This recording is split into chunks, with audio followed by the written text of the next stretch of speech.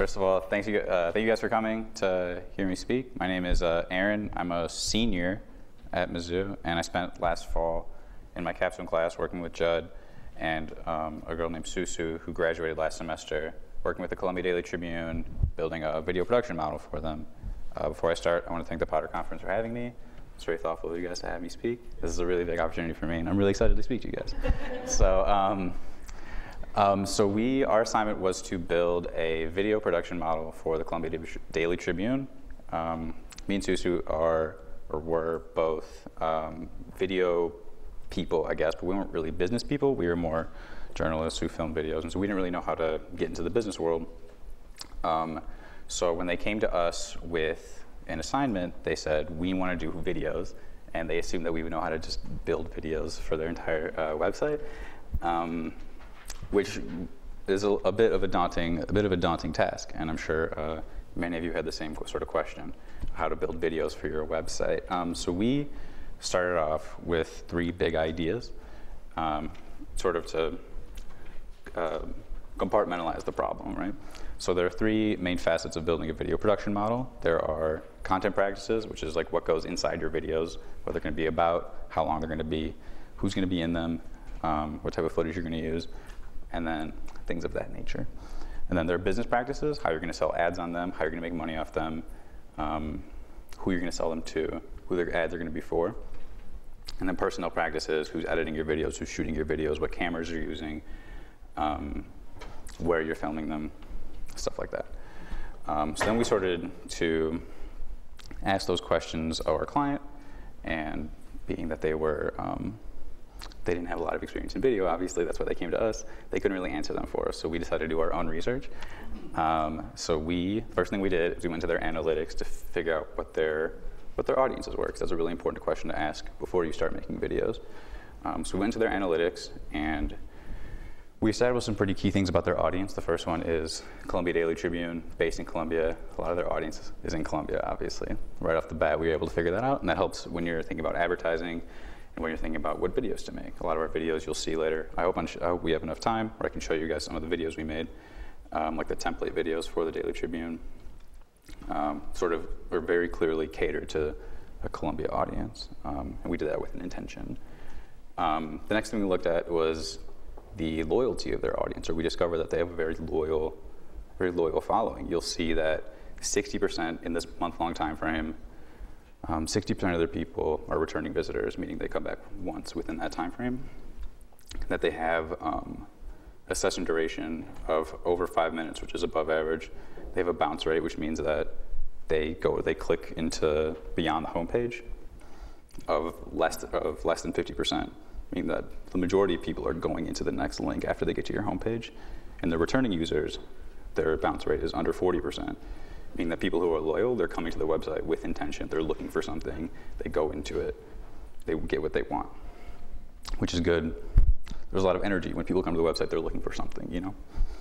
And the last thing we found, or one of the last things we found, was the session duration. So you'll see a lot at the top, there's this cluster that, 48% of people who are leaving after they get to the homepage, oh, what is this website? I don't know what I'm doing here, I'm gonna leave. But then you'll see this bottom cluster of people, 61 to 180 seconds. So a minute to 3 minutes, 3 minutes to 10 minutes, 10 minutes to 30 minutes. There are a lot of people spending a lot of time on the website. That's a huge chunk of people. Maybe you want your video to be only a minute, 2 minutes long. You want to make sure people are going to be on your website for a minute to 2 minutes long. You don't want to make sure that they're just looking at headlines and leaving, because if they do that, they're probably going to watch your videos. But at the Columbia Daily Tribune, they're staying on the website. So we were pretty confident that they could have videos on their website with some amount of success. And the last thing we looked at, which was one of the things I didn't expect to find, but it really jumped out to us, is that, and this is something that they mentioned actually when we met with them the first time, is that their visiting pattern, the users, they come to their website. So like every one of these bumps that you see is one day over this month. And the peaks of those bumps, those little mountains, are at 2 p.m. And on the other side, there's mini peaks. So it's like 9 a.m., 2 p.m., 5 p.m. So at 9 a.m., everyone gets to work, they check the news. At 5 p.m., everyone goes home. Is there any news updates? But at 2 p.m. is a sort of artificial content bump that they've made. Everyone knows, who reads the website knows that at 2 p.m., Daily Tribune regenerates their website. And so they go there at 2 p.m. Oh, there are probably things from the newspaper that I haven't seen yet, and I'm coming to the website to go find them. We thought that was really interesting to learn about. We didn't expect that their website would be able to dictate the terms of their users' behavior, which is really important when you're thinking about where to put videos on your website, when to publish them, how to get users to look at them. It sort of empowers the people who are making the website to dictate how people watch their videos, basically. So then we started looking at circulation sizes. Newspapers with similar circulations who had video presences on their website. We went through a bunch of websites, we went through a bunch of newspapers and their websites like this. But one of the things we found, obviously, the Columbia Daily Tribune doesn't have a video presence on their website. Neither do a lot of these papers. They're all sort of the same. They all have similar size circulations. They don't really do a lot of video. They want to, but they can't really do a lot of video. The exceptions, you'll see the first two right under the Columbia Daily Tribune. The Athens Banner Herald and the Kenosha News do some interesting video stuff. We're gonna look at those right now. So the Kenosha News in Kenosha, Wisconsin,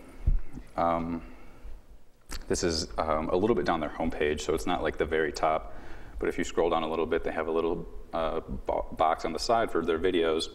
It's built into their home section, and they have their own video player, which is something that's worth noting. They're not using YouTube or another content service. They have their own built-in video player.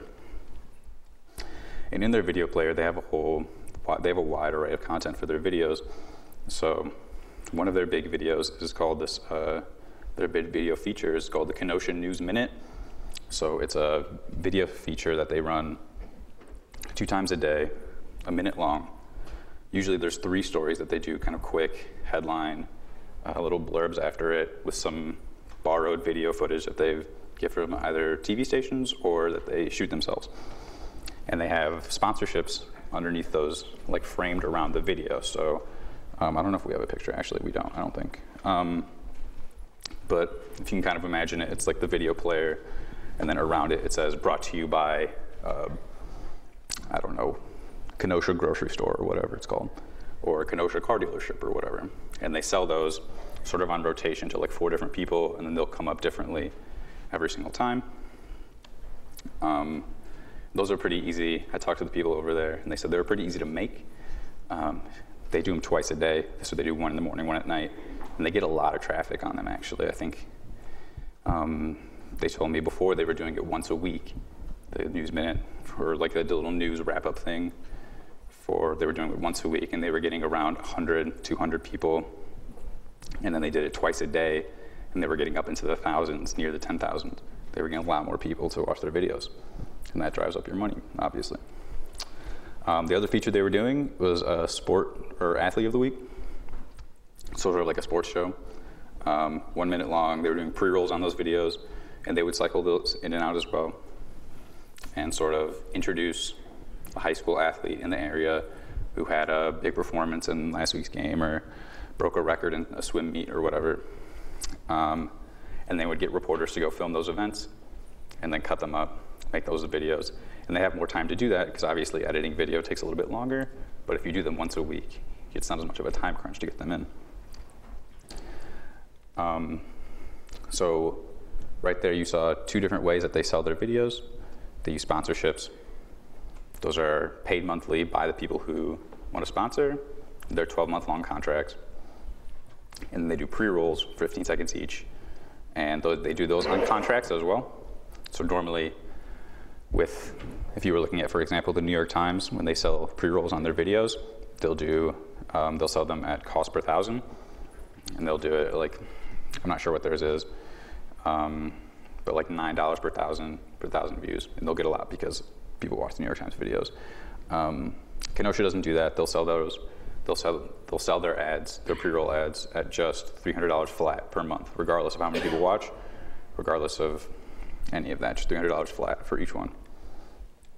One of the other places we looked at was the Lubbock Avalanche Journal in Lubbock, Texas. They have a sort of sports boutique website called redraiders.com, and they do a lot of interesting video stuff. You see, here's their homepage, and then a little bit down their homepage, you can see their video player. So they do, obviously, like sports wrap-ups for their football games, basketball games, and they do monthly contracts as well, and they sell those at $250 a month.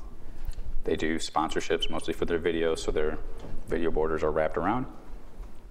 They were doing that when we started doing our research. So we were doing our research over a 3-month period.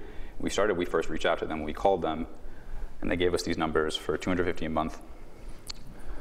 And then around October, we looked back at their website. Oh, excuse me, sorry.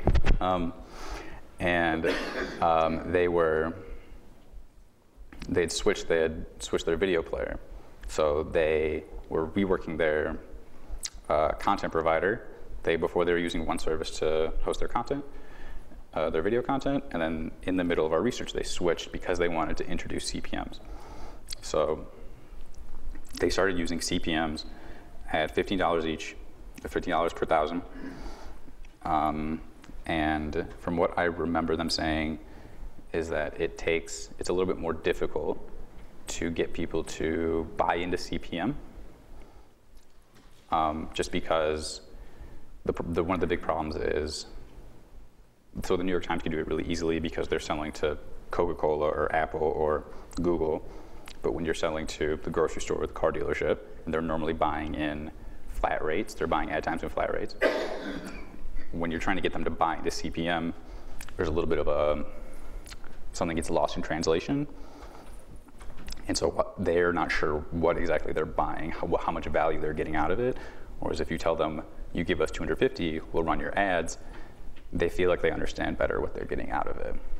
And so one of the things we talked to when we talked to people at Lubbock was that they wanted to introduce CPM, but they hadn't really done it before because it's a lot harder to get those, to make those sales negotiations, to make those conversations go through. It's a little more, it takes more explanation, and some people aren't really comfortable with that, especially in smaller towns. And the last website we looked at was the Athens Banner Herald, Athens, Georgia, another college town. They have a video section, again, on the right side of their homepage. They were doing something a little different. So they were hosting videos on their website that were made by other people, sort of outsourcing their role as a publisher, and getting and running these like national videos about Lady Gaga and Cate Blanchett, right? Nothing to do with Athens, Georgia, or anything like that. But they were taking advantage of their role as a publishing platform to make revenue off the ads that these videos would then go out and sell on their own. So they were sort of outsourcing their video this video company was using the Athens Banner Herald as sort of a way to outsource their publishing platform, and then they would get a cut of their advertising revenue. And the flip side of that is they were making local videos, so like they would go out and film Georgia football practice, or Georgia football tailgates, or Georgia football anything else, and then they would host them on YouTube. And then, so what they were doing was that they were themselves outsourcing their publishing. They were making this content, and then they were outsourcing their publishing to YouTube. And in return, they would get a cut of their revenue. So they were getting kind of both ends of the stick, but from different places. The way YouTube sells ads is they get 55% of your revenue. So you take home 45%, and you sell it at a $7.80 CPM. I think that was as of maybe last year, 2 years ago. That number might be different now. So you don't take the majority of the money you get from selling videos, for making videos. And that's assuming your videos are popular enough to generate ads, which not all videos, like if you put up a video on YouTube and only 100 people watch it, YouTube isn't going to run ads on that video just because you put it up. You have to merit the demand for advertising.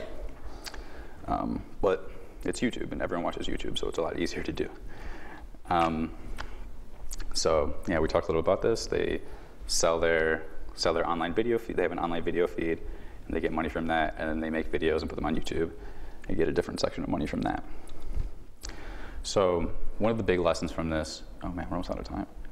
One of the big lessons from this is if you really want to make a bunch of money, you need to have your own built-in video player. Otherwise, you're kind of getting short-shifted. You're really not making as much money as you could, as if you had your own built-in video player. Then you can run your own CPMs or run your own sponsorships and take 100% of the revenue.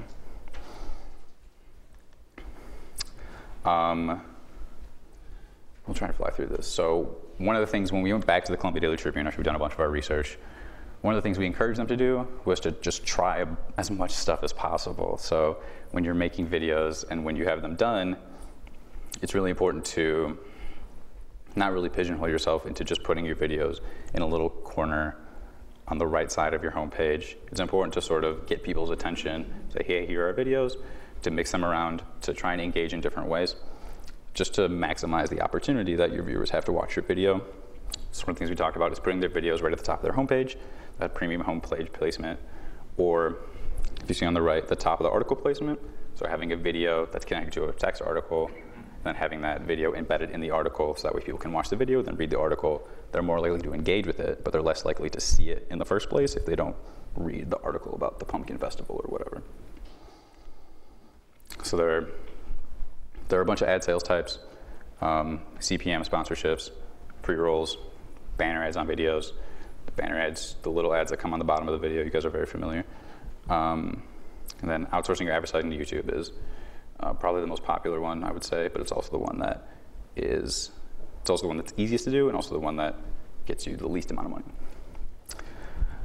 And we also encourage them to test out their videos, test out their products in a bunch of different ways, to run different types of tests. So if you have one video, for example, maybe one day you embed it in an article, and the next day you put it at the top of your homepage just to see where it generates the most traffic.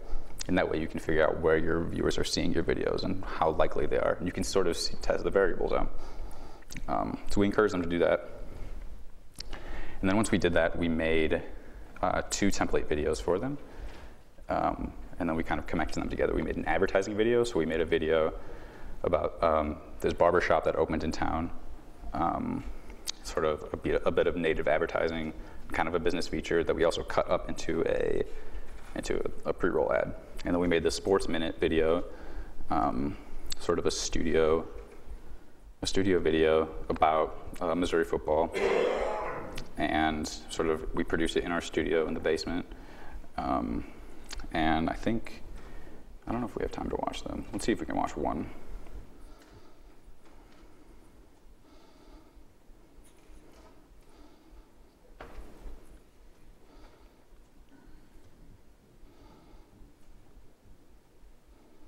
Can you guys see that? Cool. Can you guys hear it? Oh. I'm DJ Bishop. I'm a co-owner of Clean Cut Barbershop. I like to think of it as a trendier barbershop that has straight razor shaves, but also really good client service, like a full-service salon, but is tailored to today's male.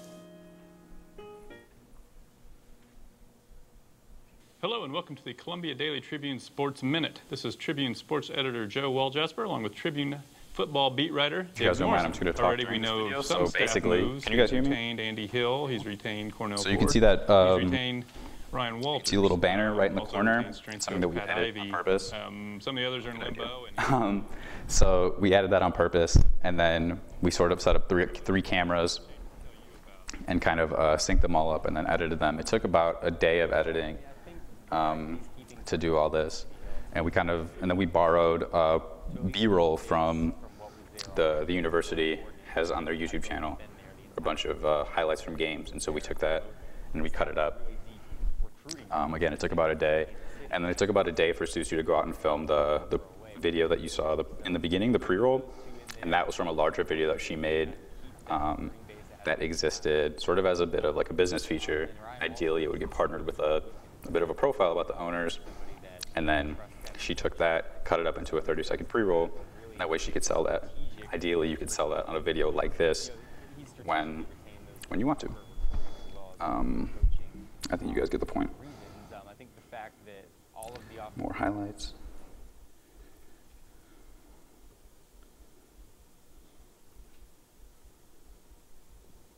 All right.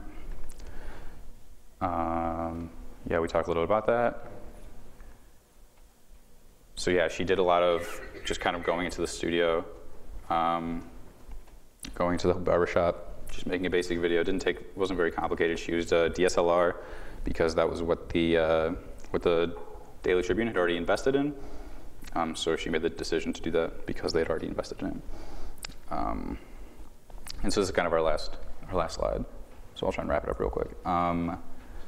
The main components for starting video are, it's important to have your website be strong on its own already, because if it's not, then it's not a good assumption to assume that your videos are going to be the thing that brings people to your website.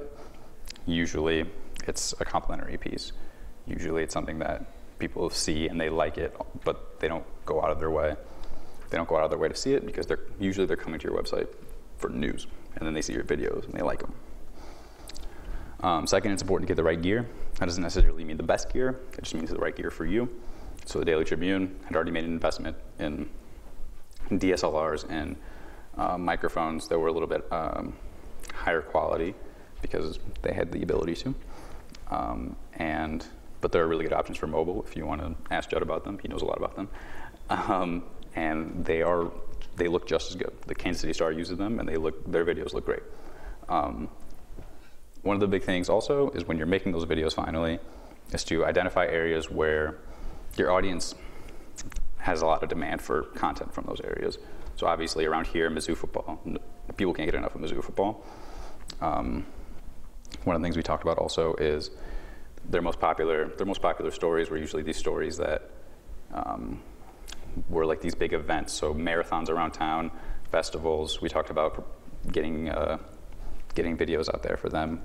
One of the things they started doing actually is they did a video series interviewing candidates, political candidates for the mayoral election, and they've gone really well. I talked to Jim Robertson, I think, last week, and he said that their videos for their candidate series is pretty popular so far. They're publishing it on YouTube, which is a disappointment to me personally.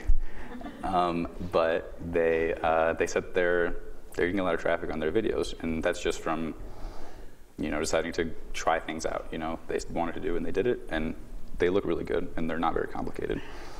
And that comes to the last thing, is when you're making these videos, there really are no right answers. There's not like the way like many journalists imagine there's one good way to write a good news story. You start at the top with the best, and then you come to the bottom for the least important information. With a news video or with a feature video, there's really no one way to do it. Whatever your audience wants to see is they're gonna tell you based on clicking the video. So it's important to just try stuff out, important to mix and match, to play with different publication types, and to just do it, I guess.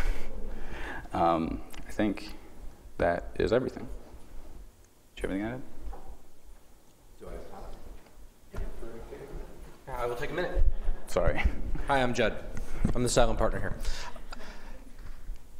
A few things I want you guys to walk away with. One, with online video, experimentation is going to eventually lead to profit, but just assume you're going to have to swallow some failure first. You're going to have things that work. You're going to have things that don't work. You will have more things that don't work than do work.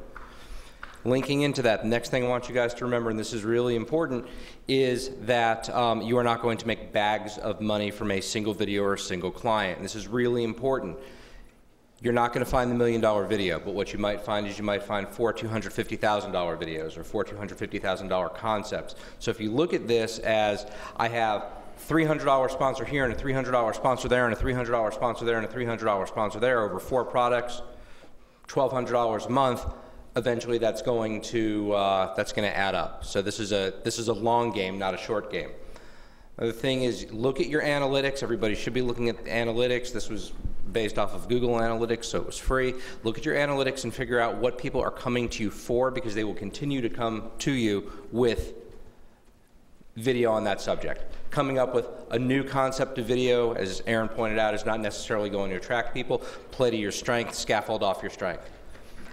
The other thing is about your advertisers. Your advertisers absolutely hate cost per thousand. They hate CPM because they want rate reliability.